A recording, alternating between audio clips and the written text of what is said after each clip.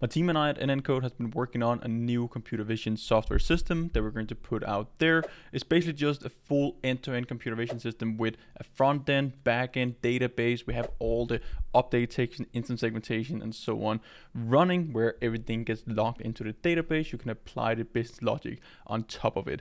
So this is a new software system. Everything will be available on my GitHub. Going to create multiple videos going over the code and so on. Here we're going to see how we can set it up, go through some of the basic code, what are the different elements that we have inside the software. And then I'm going to create separate videos going fully into the front end, back end code, and how everything is set up. So let's just jump straight into the code here. It will be available on my GitHub as well. Check it down in the description. So this is the main folder that we have. So vision system. We have a backend folder, front end folder. We have some Prometheus, Grafana, and all that for basically just logging, time series logging, and also displaying some basic dashboards with Grafana. First of all, we have a README file. Definitely just go in and go through that one. It goes through all the details, how to set it up. It's pretty straightforward. Once you have it running, it can run on any operating system. So this tech stack that we're using is Fast API for the backend. Right now we have it running with Autolytics for the update detection, instant segmentation, and all that, but we can support any update detection model out there pretty much, or any AI system in general. So we're going to build out the system here, expand it over time. If you have any suggestions, anything, also create a pull request, work on it, contribute to this open source project. So we have a tech stack, Fast API for the backend. Then the front end, we're using React, trying to use some of the new component libraries, Shadcn for visualizations, graphs, and all that. And then we have a Postgres database. We also have Prometheus for logging and basically just handling our data streams. And then Grafana sitting on top of Prometheus for visualizations.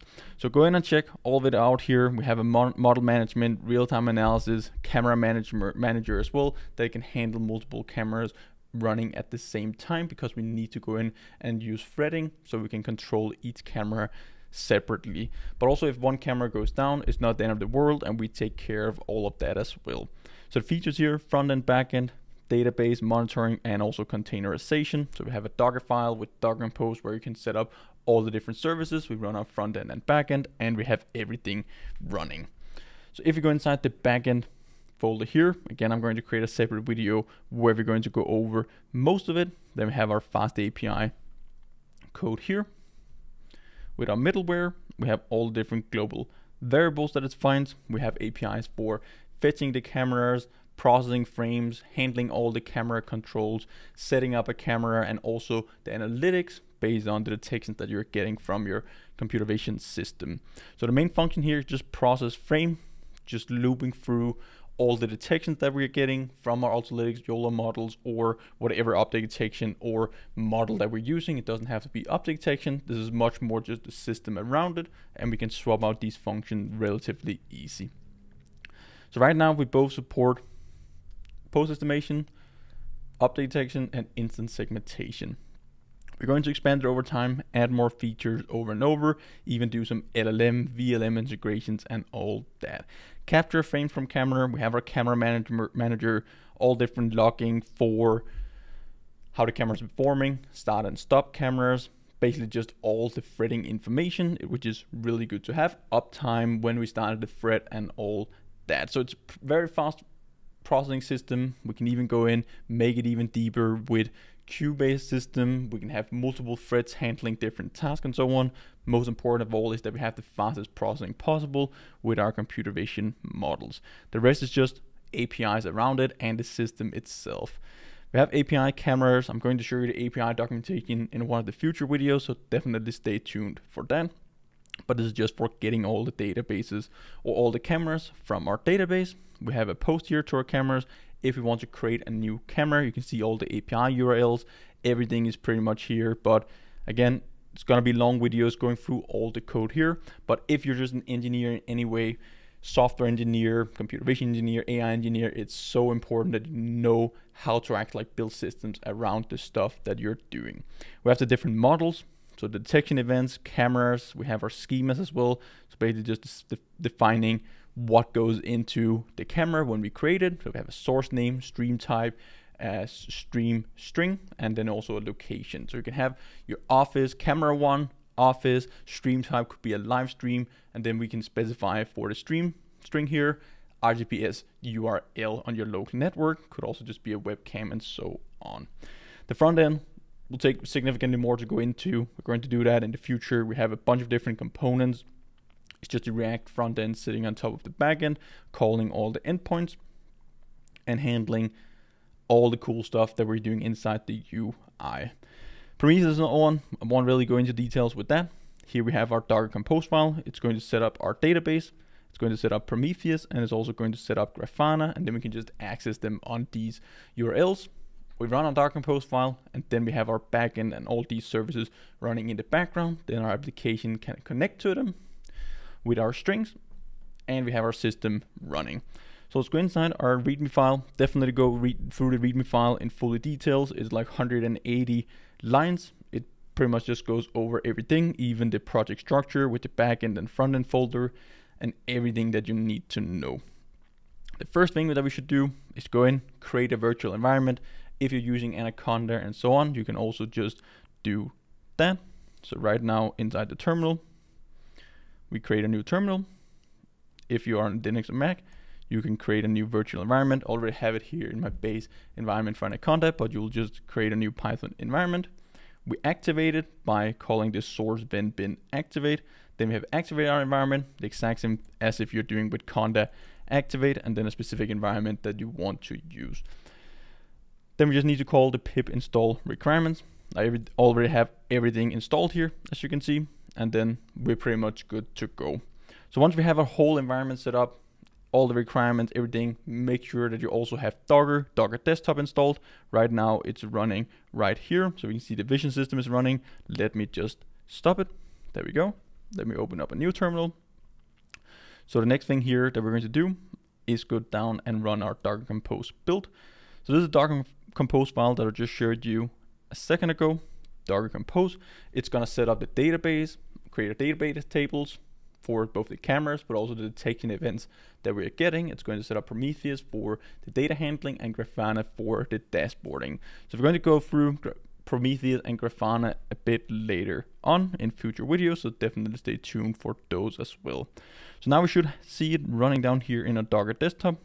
Last started 23 seconds ago with our vision system. So the next thing that we're going to do is start up our backend. So we are going to use UVcorn. Also, we need to have Node.js, those things installed, but it's covered up here at the top. So we have Node.js, Python, Docker, and Postgres. This is all the different prerequisites that we need. So now we're going to use UVcorn, which is used for Fast API. And then we go inside our backend folder. We have our main app, and we're going to host it on our local network on port 8000. We're also going to call this --reload, which basically just means that if you're making any code changes, it's automatically going to refresh and reload your application, and you can see your changes directly. So let me just run this one. Now we can see we have no problems. It's basically just 3 terminals, run the Docker Compose, run the backend system, run the front end, and you have your computer vision system up and running. You can also go in, put everything inside the Docker Compose file. I will also have a version out with that as well. It's going to be a bit more tough accessing the webcam and so on, depending on the operating system. But if you're working with network streams that you can get inside your Docker environment and all that, it's fairly easy to get running. So now our backend system is running. We can see our detection DB already exists. We can open up a new terminal, cd into our front end, and now we're going to, first of all, when you run it the first time, you need to npm install. It's going to install all the front end dependencies that we need. I already have done that. So I'm going to run the dev here. You could also build it, run it for production, but right now we're just doing development, and we have this local URL we can now access. So this is the front page of the computer vision AI system. So we have different AI models, real-time processing, analytics as well. The dashboards, we're still building all of it out with the total detection, some basic visualizations and graph, different charts. The main one is the live analysis and also the settings tab for setting up the system itself. So we support detection, segmentation, and post estimation, and you can start your analysis, you can stop your cameras, you can stop the individual ones, and all that. Support both large mode and dark mode.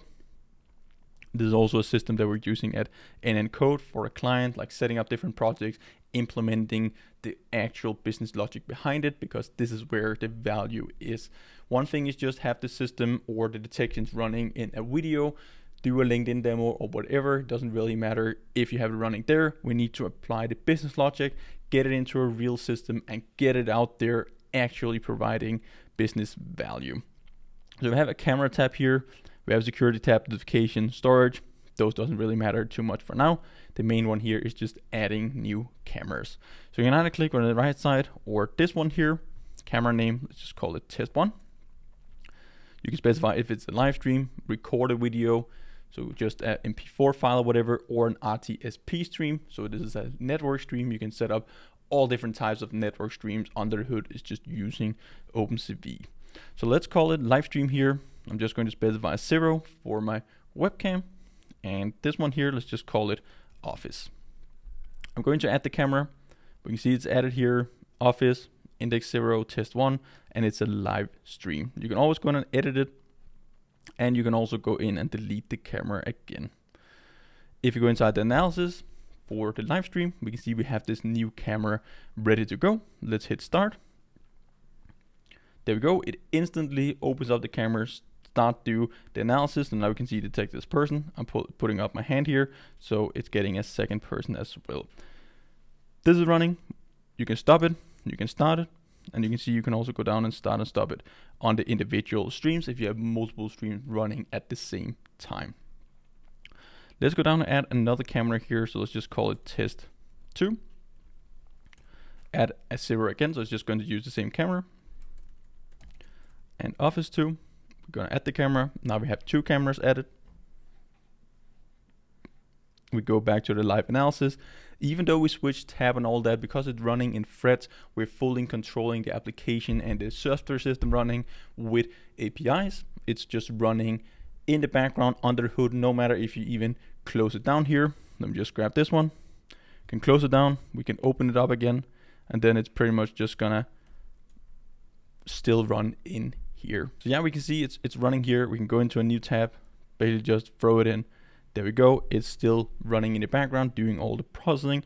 And if we go inside cursor again, we can see all the logging for the different threads. When I started the camera, when I stopped the camera with the thread ID, everything gets logged here, so we don't create multiple threads. We make sure to clean up our resources and all that. So this is pretty much like a fully built out backend system for handling computer vision systems. If we go back in, we can start the second stream. There we go. We have 2 streams running now with object detection. Let's go in and add a new camera. Again, you can just choose a recorded video as well. So let's just call something random. There we go.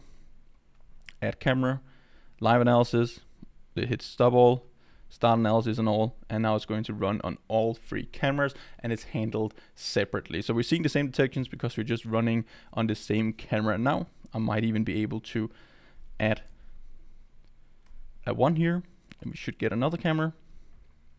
Let's see.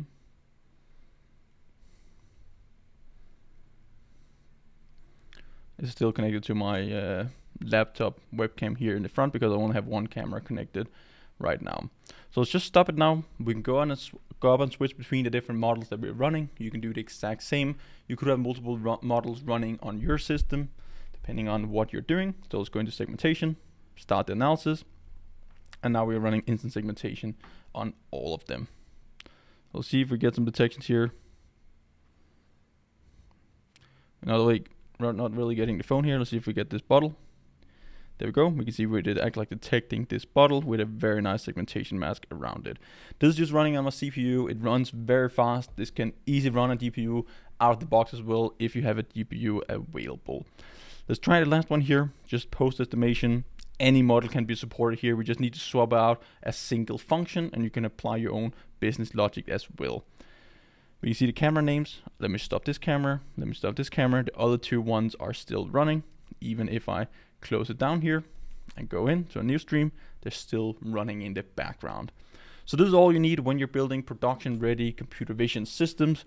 Good handling in the backend with the stream management. So how are you starting, stopping streams, how you're handling it in the backend with the multi-threading processing, how do you handle that on GPUs as well, and how do you build a nice looking interface on top of it.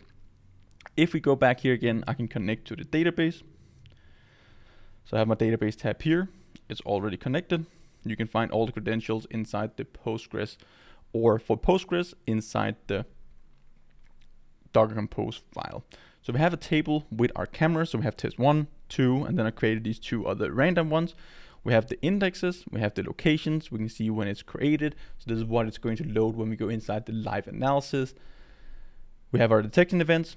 So this is basically just all different stuff that we're detecting. So we're detecting a person, camera ID 4, and these are mapped to each other. So we have an ID 4, 5, 6, 7. So you can always map the detection events back to your camera models.